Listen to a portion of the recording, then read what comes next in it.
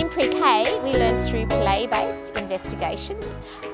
We start with the kernel, this little tiny kernel of an idea, and we encourage investigations through that idea to tie in with the outcomes for learning that we are using.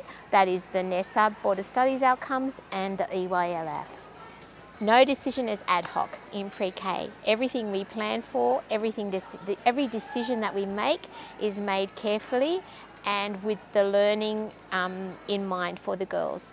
Learning, we value authentic learning, so it's learning that is meaningful and has a context, where they can work in collaboration with others and where we see them actively involved and have that idea of sustained thinking. So it's something that will move on with them over a number of days.